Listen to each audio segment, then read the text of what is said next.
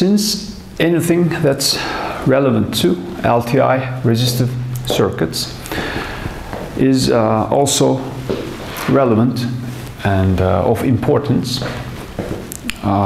to phasor domain circuits, we can, not surprisingly, talk about Thevenin and Norton equivalents for a one-port in phasor domain. Okay, and the situation is just like in the LTI resistive case. Okay, so just like in the LTI resistive case.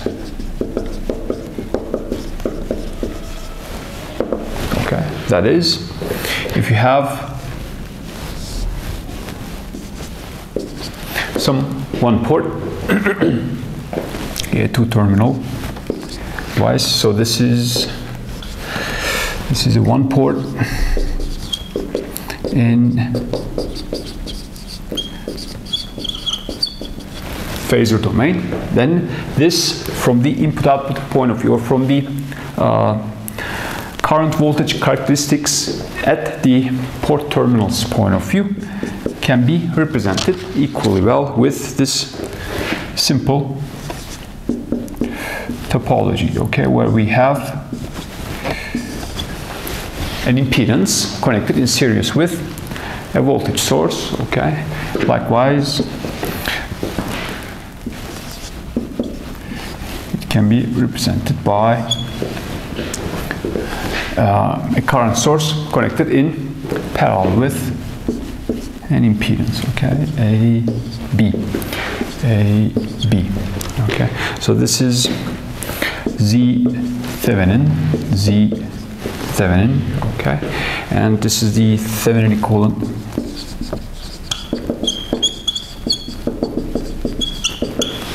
in phasor domain, and this is the Norton equivalent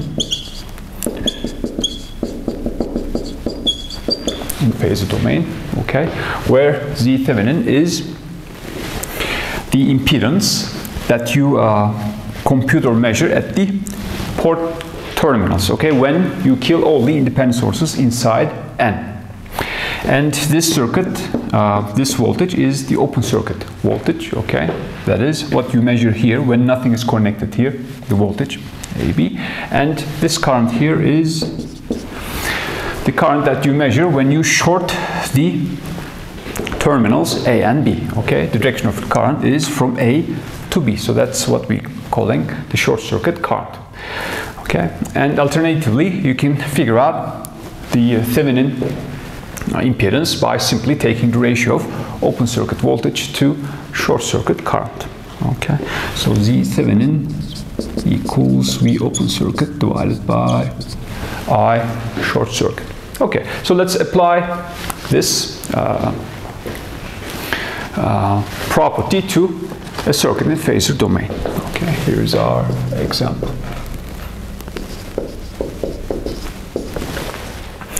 Now,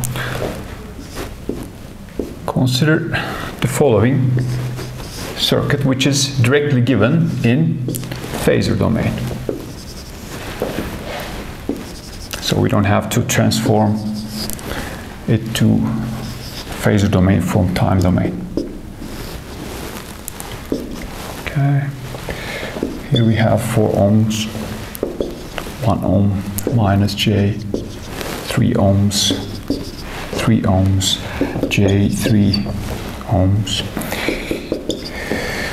The voltage, and this is the current inside our one port, okay, A, B. Suppose that we want to solve certain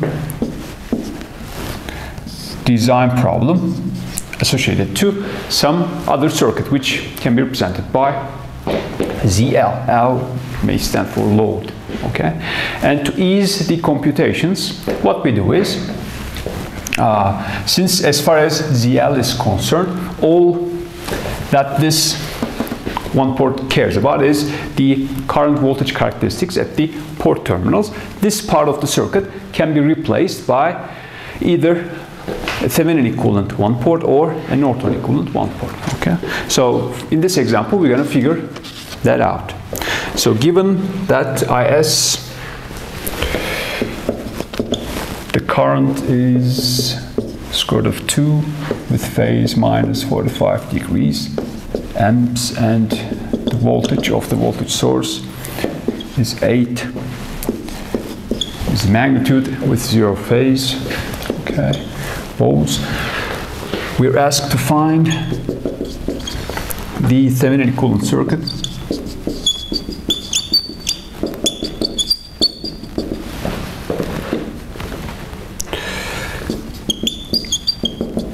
Seen by the impedance ZL, seen by the load ZL. Okay. So what we will do is we're going to first figure out the open circuit voltage by taking this out, and then we're going to short the terminals A and B and figure out the short circuit current. And then once we have those two numbers, their ratio will give us Zth Thevenin, and then we have the open circuit and Zth Thevenin. This connection will be the Thevenin equivalent circuit for this much complicated topology. Okay. So we begin by obtaining the open circuit voltage.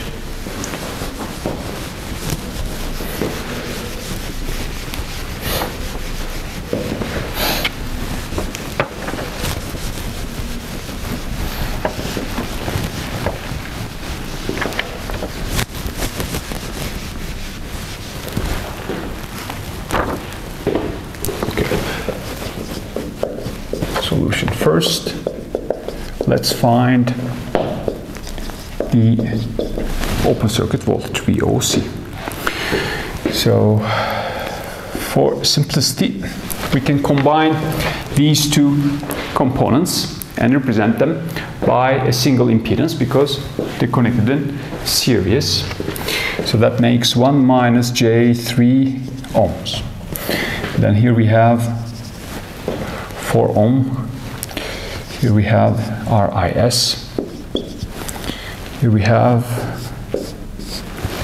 do the same thing and combine this resistor and inductor and represent it by a single impedance, which simply has 3 plus J3 ohms impedance. Okay, 3 plus J3 ohms for this guy, and here we have the voltage source plus minus Vs, and here we have Is. And what we now try to figure out is the voltage that appears across these terminals, okay, A and B. Okay, so we can do any method, we can apply any method that we want that's applicable for an LTI resistor circuit. So let's do it using mesh analysis. We have two meshes. Let's call this mesh current I1, and let's call this mesh current I2. Once we find these mesh currents, hold for I1 and I2, this voltage, we open circuit, would simply be this voltage plus minus, which is 4 times I1, and this voltage Vs. Vs, we already know, it's 8 volts. Okay, so let's write down the equation at the super mesh. Okay, since there is a current source between those two meshes, we have to write the mesh equation on the super mesh, or you can call it the outer mesh. Okay, so what we have here is, let's start from this point, 1 minus J3, okay, times I1 plus this voltage, okay, for I1. Then we have plus Vs, which is 8. And finally, we have this current, which is the impedance 3 plus J3 times I2. Plus 3 plus J3 times I2. And by KVL, that must equal 0. Now, Vs is given. it equals 8 volts. Therefore, we can reorganize that equation and obtain 5 minus J3 I1 plus 3 plus J3 I2 equals minus Vs, which is minus 8. Okay, so this is our equation 1. So the other equation will be coming from the constraint equation, namely I2 minus I1 should equal Is, and Is is given here. Okay, it's in rectangular form, 1 minus J amps. Okay, so let's write that down also. The constraint equation reads I2 minus I1 equals Is. Okay, so Is is in the same direction with I2 and opposite to I1. Therefore, the difference must equal Is. Then I2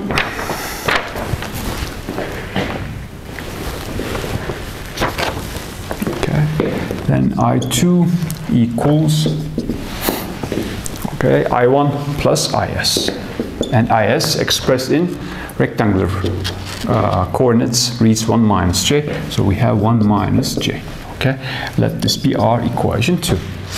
Now what we can do is we can substitute this I2 with this expression I1 plus 1 minus J, and then equation 1 becomes only in terms of I1, and then we can solve I1 easily. And once we have I1, this voltage is simply 4 times I1 plus Vs, okay, plus 8. So let's do that. Combine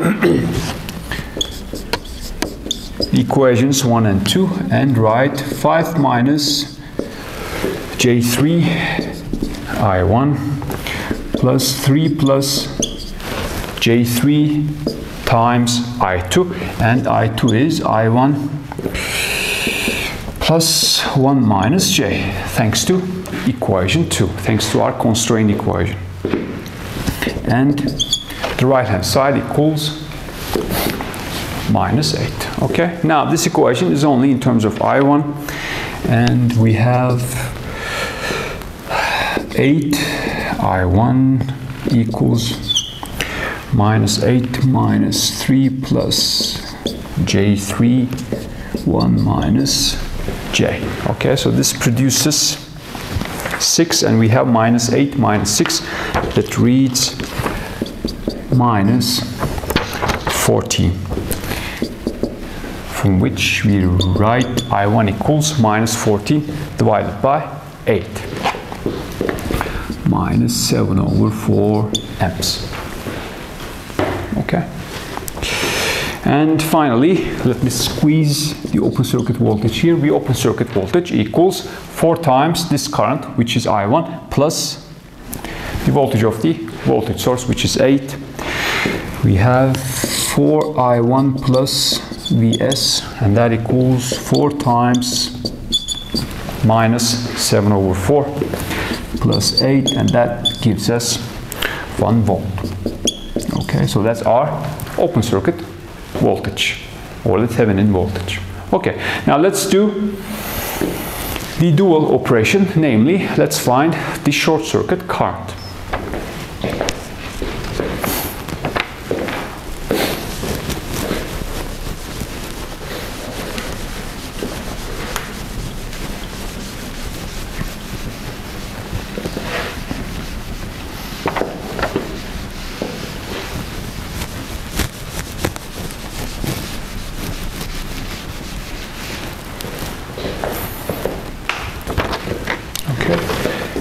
The second step is to compute the short circuit current.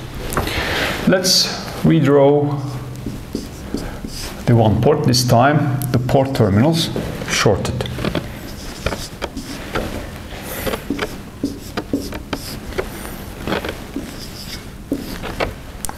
Okay, plus minus 8 volts. Here we have 1 minus J amps. Okay, these impedances as before, 1 minus J3 ohm and 3 plus J3 ohm.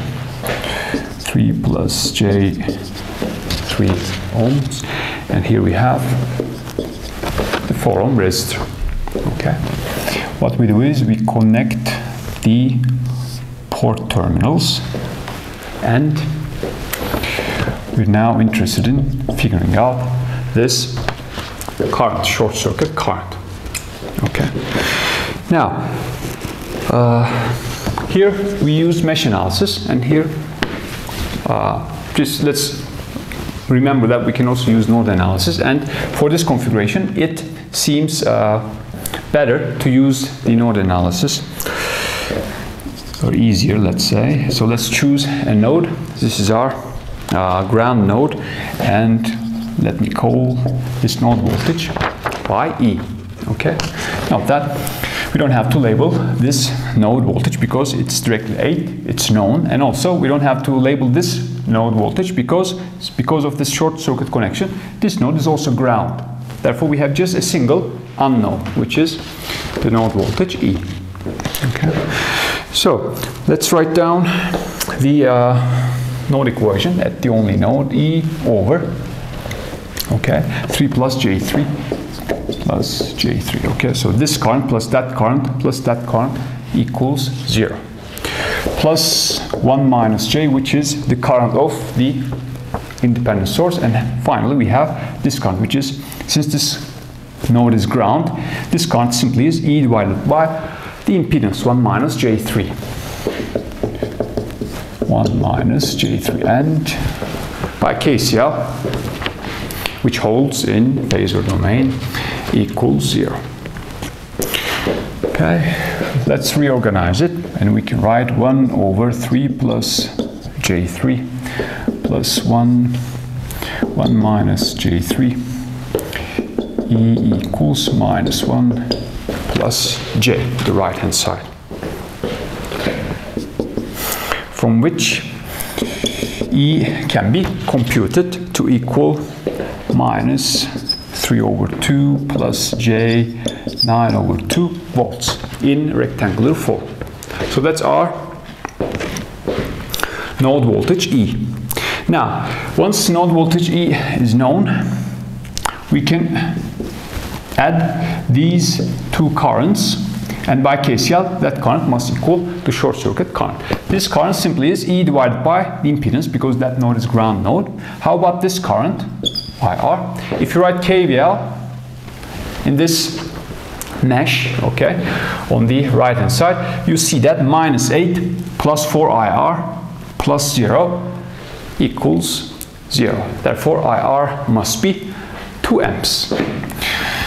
In other words, another way to see it is that here we have this terminal is the positive terminal of this voltage source, and due to this short circuit connection, this terminal of 4 ohm resistor is connected to the negative terminal of the voltage source. Therefore, the voltage drop across the 4 ohm resistor must be 8 volts, and that automatically gives us IR. Once we have IR, we know this current, which is E divided by 1 minus J3. The sum is the short circuit current, and we will be done. Okay, so IR equals 8 over 4. That's 2 amps. So we can write I short circuit equals E. So this current, which is E divided by 1 minus J3 plus the current over the 4 ohm resistor IR. Okay, so that equals minus 3 over 2, 1 minus J3. So we wrote E in this form. Okay, divided by 1 minus J3, and then those two 1 minus J3s will cancel, and we will be left with minus 3 over 2. To that we add IR, which is 2. Okay, so minus 1.5 plus 2, that gives us 0.5 amps. 1 over 2 amps, and that's our short circuit current. Once we have the open circuit voltage and short circuit current, that means we have the Thevenin impedance, because their ratio gives us 1 over 1/2, which is 2, gives us the Thevenin impedance. Okay, so let's put that down also. Hence, Z Thevenin equals V open circuit divided by I short circuit, okay, which is 1 over 1/2, and the result is 2. The unit is volt over amps, namely ohms. Okay. Now, alternatively, we could have figure out the Thevenin impedance by simply killing all the independent sources inside and computing the input impedance. Let's do that because it's quite easy for this problem. Okay. And double check that we have the right Thevenin impedance value.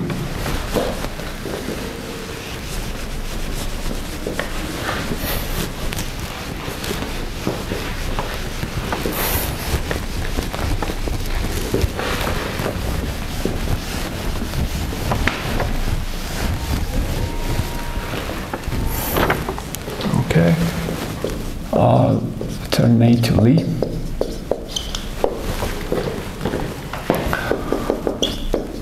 we can compute the Thevenin impedance, Zth Thevenin, by killing the independent sources inside our one port. Okay. Now we have two sources, this current source and this voltage source. Killing this means replacing it with open circuit. Killing that means replacing it with short circuit. Once those modifications are performed, the one port becomes extremely simple. Okay. This is 4 ohms, 1 minus J 3 ohms, 3 plus J 3 ohms. Okay. And we are interested in this input impedance, which is Zth Thevenin impedance. Okay. Now, since the current source is removed, these two impedances become in series. Therefore, 1 minus J3 and 3 plus J3. This here is what? 4 ohms. And here we have 4 ohms. That's parallel to that 4 ohms. So 4 parallel, that produces 2 ohms. Okay. So that's equivalent to this 2 ohm impedance. Okay. So finally, we can write the answer. The load in the first circuit, ZL, sees the circuit that is connected to as either this, okay, A, B. Here we have Thevenin voltage, or the open circuit voltage, and here we have the Thevenin impedance, which is 2 ohms. Alternatively, it can also be represented by the Norton circuit, where we have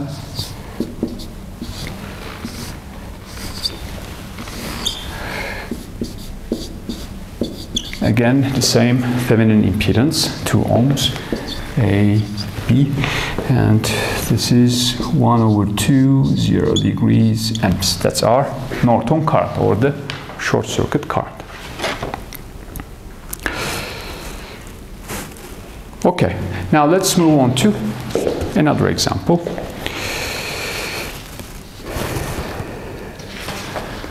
Okay, which is short, but it's a very important example because we will be using it many times later on.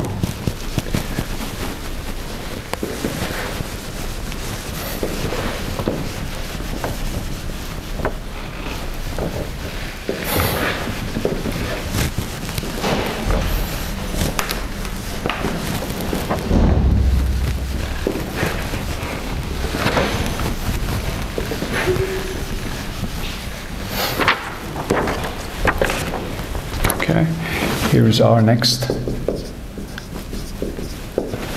example. So suppose that in some circuit in sinusoidal steady state and LTI circuit.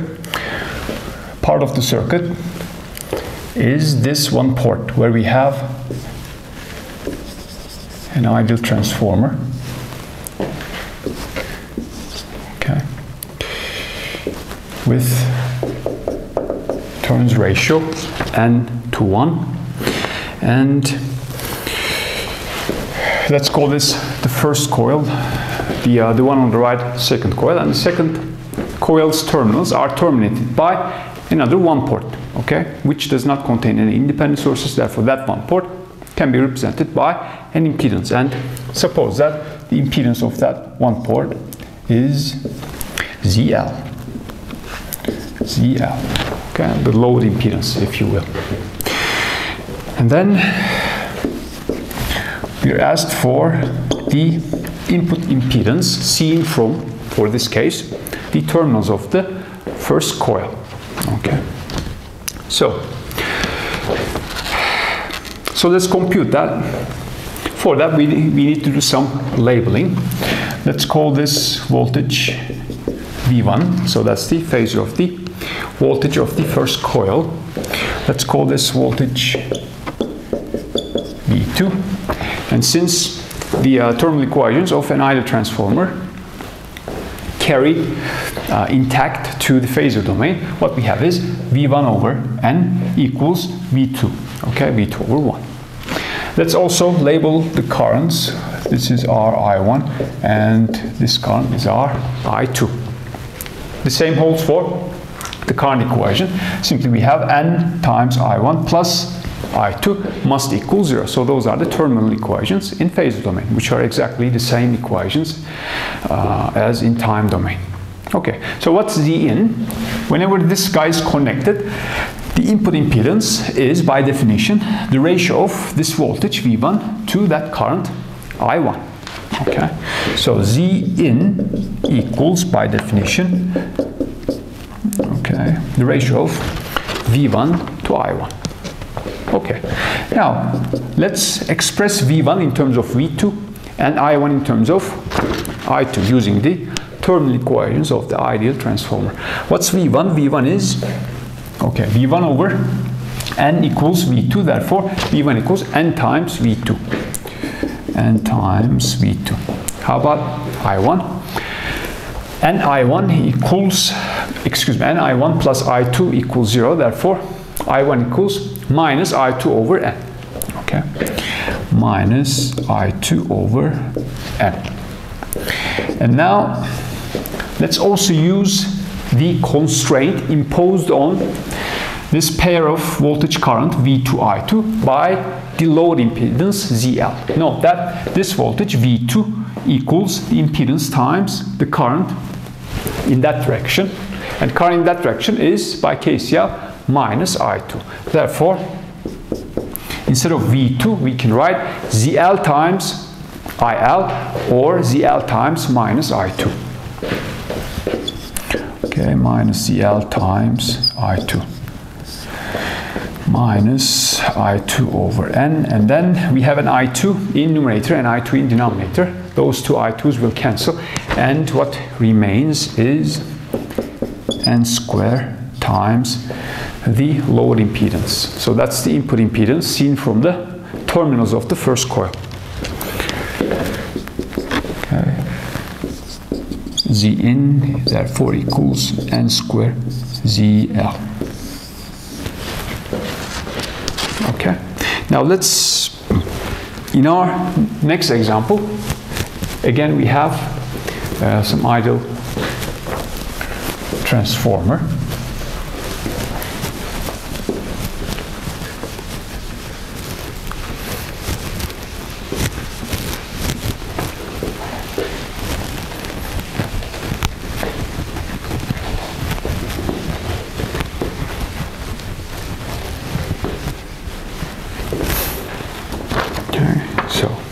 Here's our next example where we once again are asked to find the input impedance for a one port. This time the one port is significantly more complicated than this topology. But that just means writing more equations. So we have the following.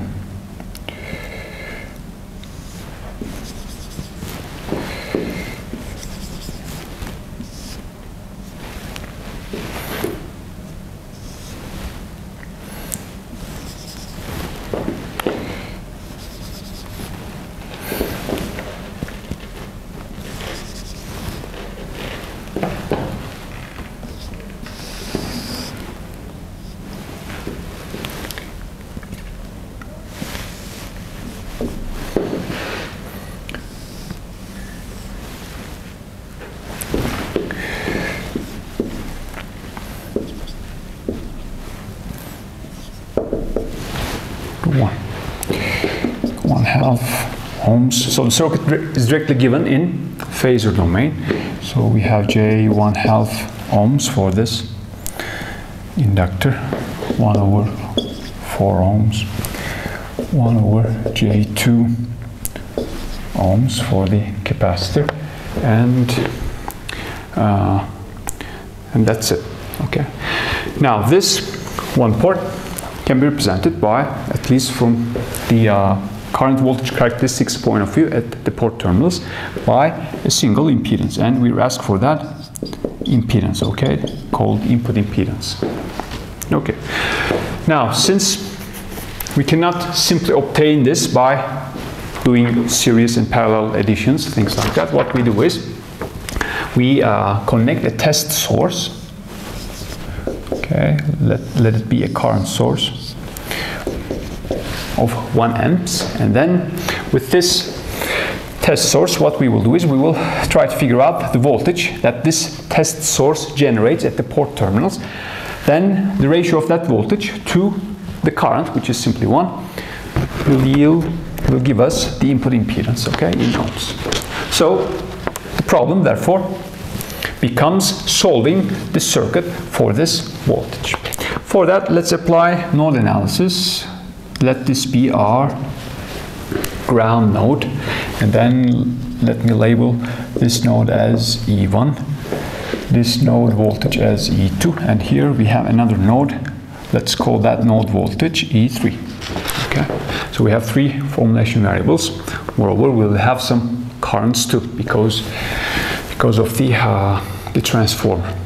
Okay, so let's write down the equations, and then once the equations are written down, in principle at least, we can figure out E1, and once we have E1, this input impedance simply equals E1 divided by 1. Okay, so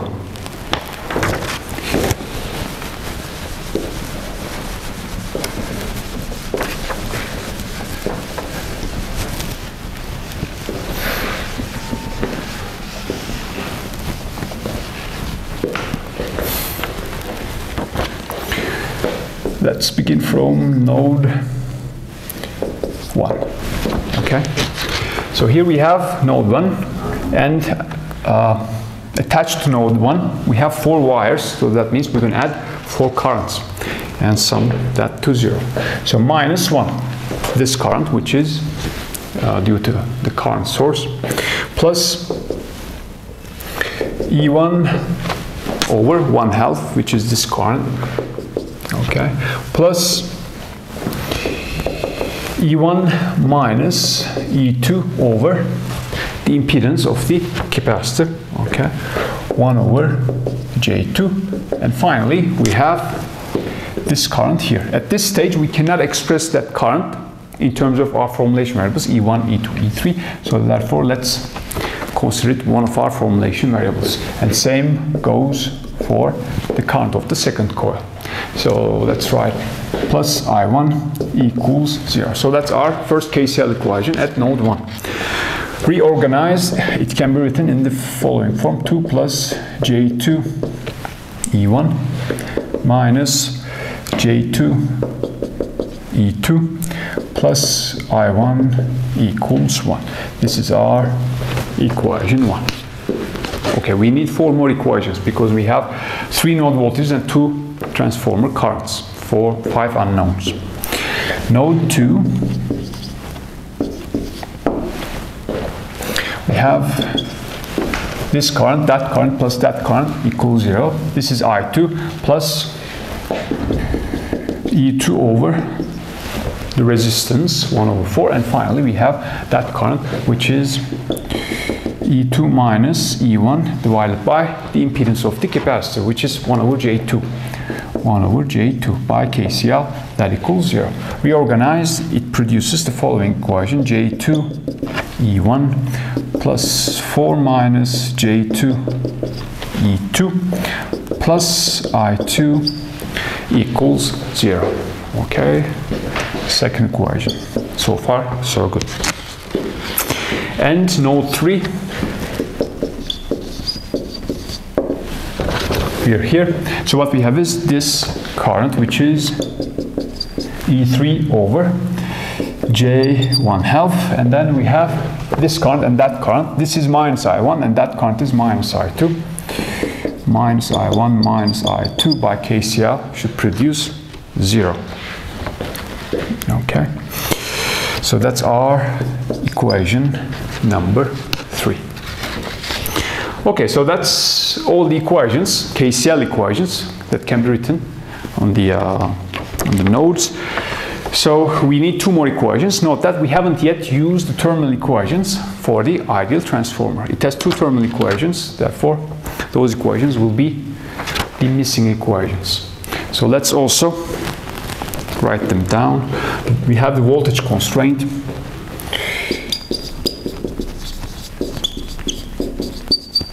Imposed by the ideal transformer, which says the voltage of the first coil divided by 4 equals voltage of the second coil. The voltage of the first coil is E1 minus E3. So we have E1 minus E3 over N1 equals E2 minus over N2.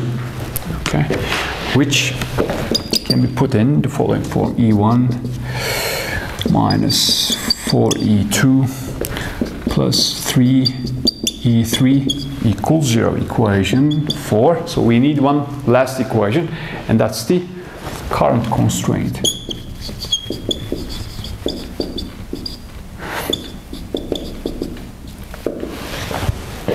Which says 4I1 plus I2 equals 0. 4I1 plus I2 equals 0. Equation 5. Okay. Now,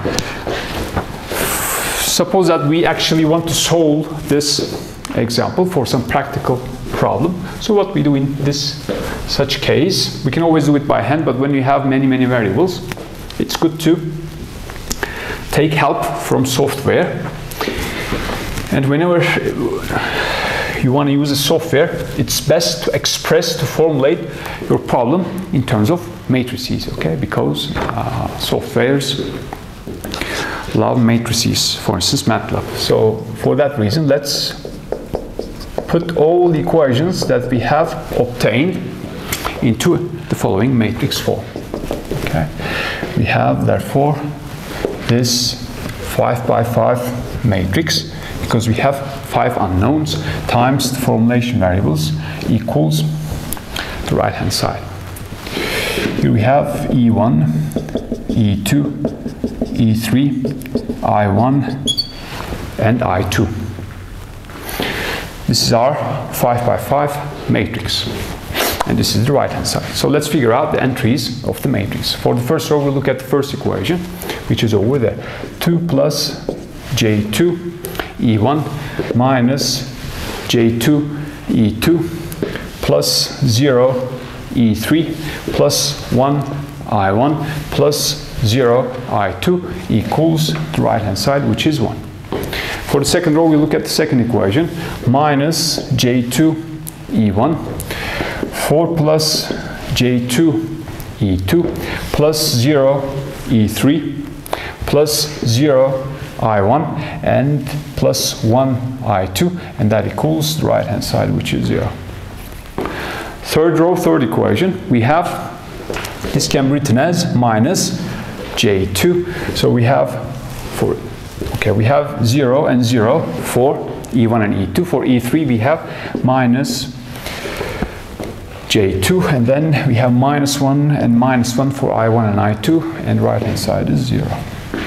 Okay, the fourth equation gives us the fourth row, 1 for E1, minus 4 for E2, 3 for E3.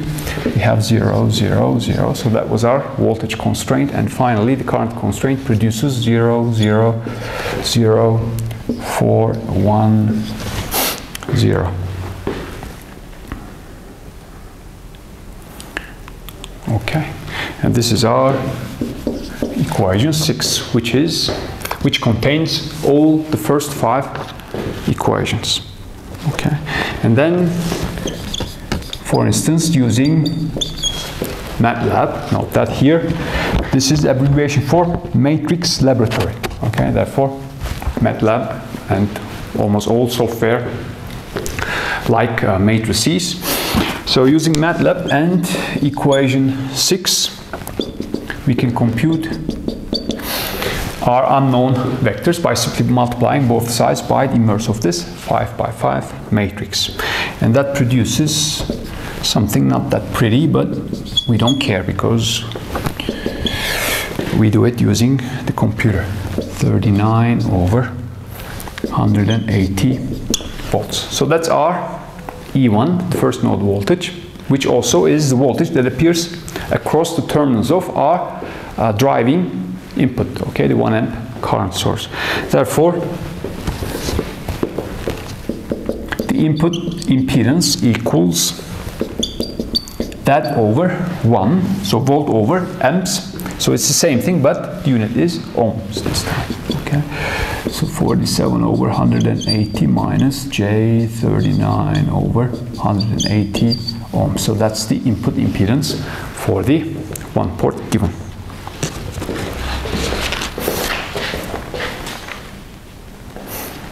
Okay. Now, in our final example in this lecture, let's try to observe certain properties that links the phasor domain circuit or phasor domain analysis and the state equation.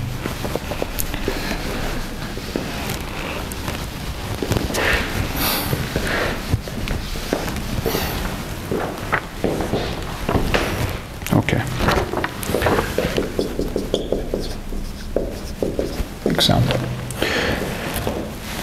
This is the circuit that we will study.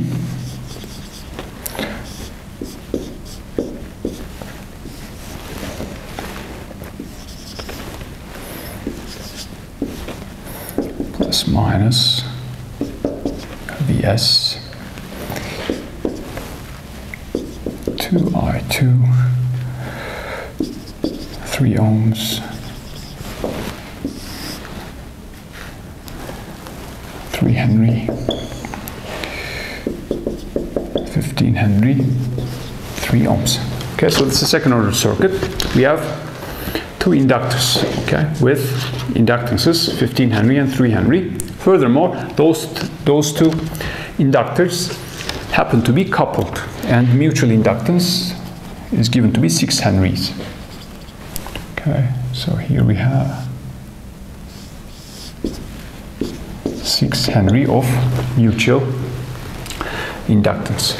The currents are given as I1 and I2. Okay, now for this circuit we are asked to perform certain things. Obtain the state equation for the state choice x, I1 and I2. Namely, our state vector contains the inductor currents I1 and I2. We show that this circuit is stable, so that we can talk about a sinusoidal steady state when the circuit is driven by a sinusoidal source. That's B and C. For input, Vs of t equals 30 cosine omega t, omega being 1 radians per second, and with some phase phi volts, find the steady state solution, which exists because the circuit is stable. Steady state solution XSST. And finally, part D, find the initial condition, namely find the initial inductor currents, so that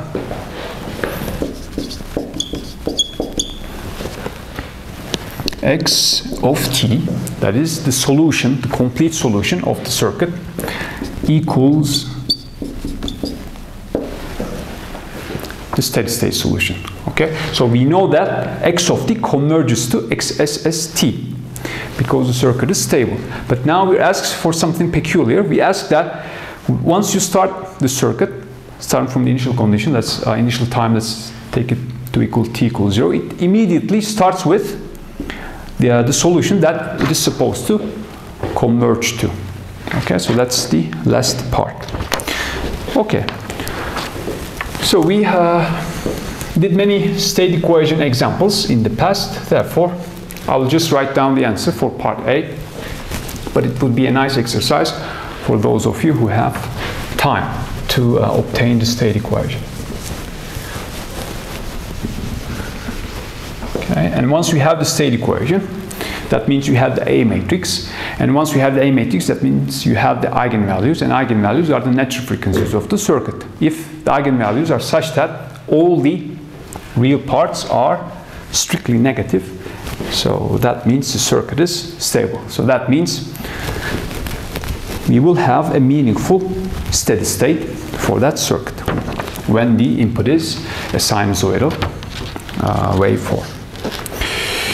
Okay, here is the solution. Part A is an exercise, the derivation, and the answer turns out to be the following. X dot equals AX plus B input. Input is the voltage of the voltage source. This is our A matrix, and this is our B matrix. A matrix equals -5, -4, 2, 1, and the B matrix is 1 and -1/3. Okay. And B is also exercise. Basically, you will figure out the eigenvalues of the A matrix, okay, and show that both of them are with negative real parts. Okay, so that will show that the circuit is stable. And now let's concentrate on the part of this example which is relevant to the phasor domain analysis. Okay, for the input being that sinusoidal waveform, and given that the circuit is, and we know that the circuit is stable, so we expect a steady state solution, and that steady state solution should satisfy the state equation. Okay, so in steady state, X of t will be what? So X of t is the currents I1 of t and I2 of t, and we know that in steady state all the currents and voltages throughout the circuit will be sinusoidal signals. They will be oscillating with 1 radian per second, and depending on the component, amplitude and phase will change, but they will all have the same frequency of oscillations. So that means X of t in steady state will have the following form. Some amplitude, let's call R1, cosine omega t. Omega is 1 for our example, okay, because it's determined by the frequency of the input. Omega t plus some phase, let's call it phi 1. And the same form holds also for the second inductor current, phi 2. Okay? So that's the steady state solution, where for our case, omega equals 1 radians per second. Now, let's define the phasors. For our each state variable. Namely, let's obtain this complex number or vector on complex plane by taking the magnitude and the phase of the first signal, namely x1 is r1 e to the j phi 1, and do the same thing for the second state variable or the second inductor current. X2 is r2 e to the j phi 2. Okay, and let's also write the phasor of the input, which is the magnitude is given to be 30 and the phase is given to be psi, e to the j psi, and that's the phasor representation of the input. The frequency of oscillations is 1 radians per second. And now construct, using these two complex numbers, the phasor of the vector, okay? Namely, we have x1 and x2. All the letters are capital.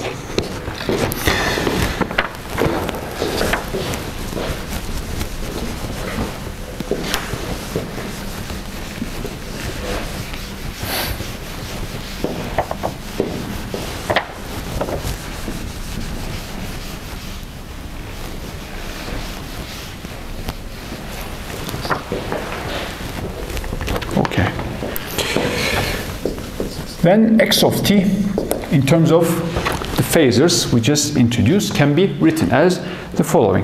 X of t equals the real part of this vector x multiplied by e to the j omega t.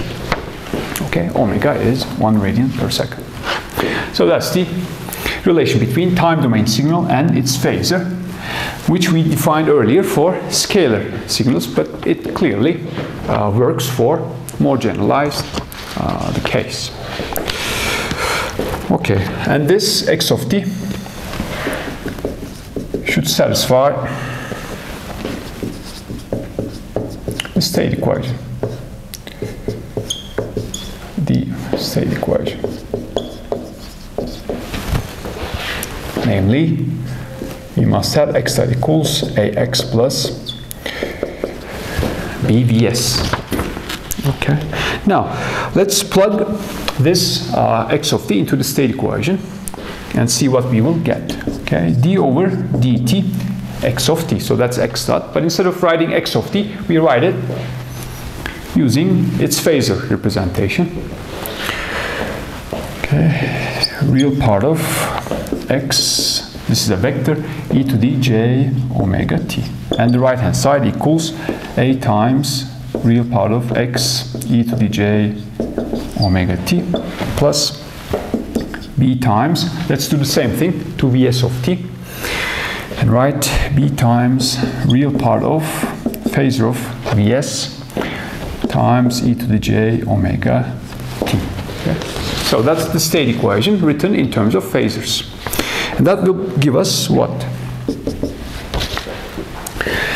Now, this real operator and this derivative operator, they can commute. That means we can carry this differentiation inside the parentheses. This is constant. This is the only thing that varies with respect to time, and its derivative simply is j omega times e to the j omega t. Hence, this produces the real part of j omega x e to the j omega t equals, we can combine these two things into a single real, or collect them under a single real operator. Because A and B are real matrices, they can go inside the parentheses. And when you do that, you have ax plus b vs e to the j omega t. this produces what? We know that if this holds for all times, and it certainly does because it satisfies the state equation, so that means this thing here and this thing here must equal to one another. Okay, so let's write that down. J omega x must equal ax plus b vs. Okay, so from a differential equation now we have obtained an algebraic equation. No more differentiation. And then that produces what? X equals, okay, carry this guy to the other side. What we have is j omega x minus ax equals bvs. And that difference can be written as j omega I being the identity matrix, times minus a times x equals bvs. Hence, x can be written as j omega I minus a, that matrix is inverse, times bvs. J omega identity minus a inverse bvs. Okay. And that equals, now plug in omega equals 1 for our case. We know b, okay, and we know vs. Vs is 30 times e to the j phi, and if you do that, what you obtain is the following: 7 plus j and minus 1 minus j3, and then we have the phase coming from, the extra phase coming from the input. So that's our x. So the first entry will be x1, the phasor of the first inductor current. The second entry will be x2, the phasor of the second inductor current. And once we know the phasors plus the operation frequency, we can easily write down the time domain sequence. So let's do that. Hence, the steady state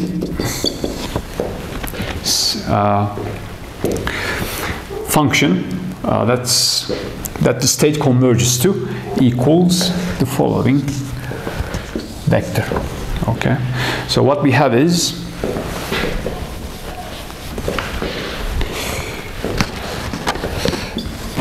for the first entry for x1, the magnitude is the magnitude of this number, 7 plus j, 7 squared plus 1 squared, that makes 50. Then we take the square root. Therefore, we're talking about a sinusoidal signal with amplitude 5 times square root of 2. And cosine, the omega is t, omega is 1, so we have just a t, plus the phase of the input plus the phase of this complex number, which is arctangent 1 over 7. Arctangent 1 over 7. Okay. For the second entry, let's do the same thing. The magnitude is 1 square plus 3 square, 10 square. So that square root, excuse me. So square root of 10. Then we have cosine t plus phi, psi. That's the phase of the input.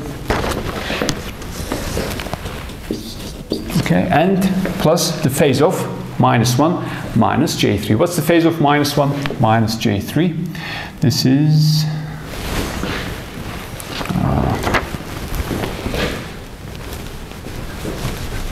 the complex plane. Okay. This is minus 1, this is minus j3. This is imaginary part. Okay. So here we have,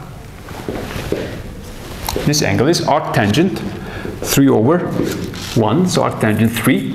And the phases, since we're measuring the phase from, starting from the positive real axis in the counterclockwise direction, the overall phase is this arctangent 3 plus 180 degrees. Okay, so we have that 4 plus pi and plus arctangent 3. Okay, so that's our steady state. And that completes part C. And finally, we were asked in part D the following: how we should choose the initial conditions so that x of t, the complete solution, starts directly from where it should converge to. At this point, we know that no matter where you start your circuit, that is, no matter how you choose the initial inductor currents, x of t, because the circuit is stable, will converge as time goes to infinity to xs, a steady state solution that we just found. And the answer to D, therefore, is, since this solution that we have found satisfies the differential equation constraint, if it also satisfies the initial condition constraint, then it must be the solution. Not just the solution that the actual solution converges to, but the solution itself. And for that, all we have to realize is that we have to choose the initial inductor currents to equal the value that XSS produces for the time t equals 0.